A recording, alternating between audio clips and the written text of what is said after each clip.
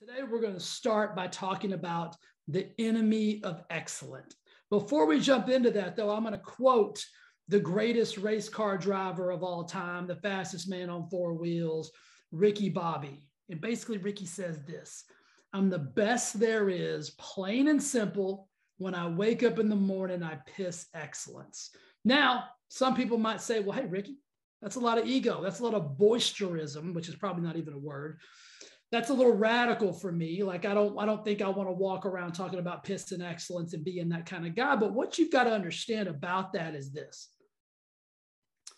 if you're not thinking of yourself as excellence, if you're not having thoughts of how do I show up in the world in the most excellent version of myself, then you're missing the boat.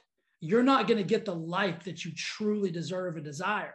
And today's episode is all about helping you understand that you've got to create a life of excellence. But there's two pitfalls that are going to get in your way. There's two things that are in the way of you having an excellent life right now.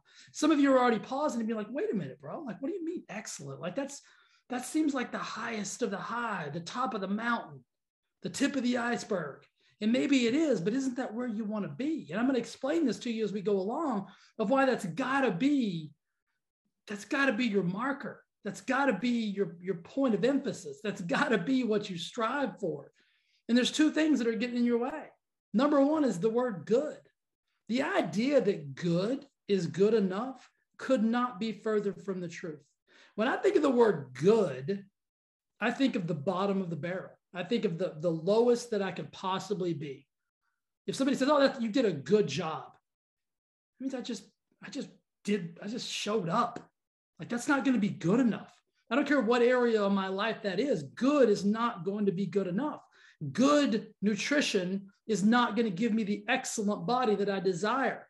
Good money is not going to give me the wealth that I desire.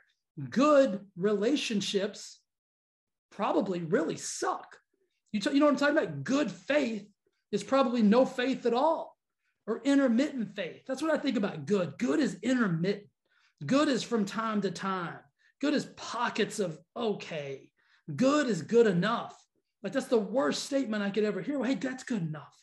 It's not good enough. You can do better. You can be better.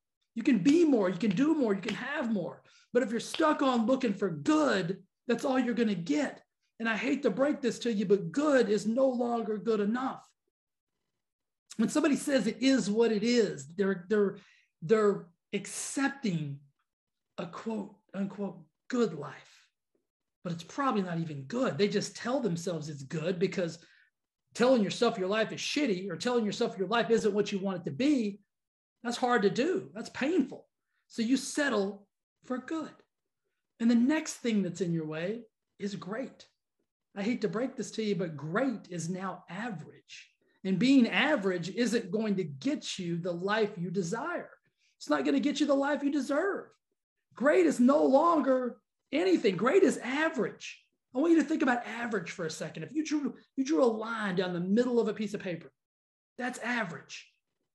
Look at that line now.